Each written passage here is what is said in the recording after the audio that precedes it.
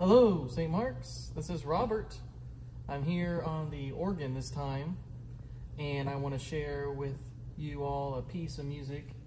It's actually a Scott Joplin piece. It's a ragtime. It's a piece called Something Doing. And this piece right here was actually arranged by E. Power Biggs.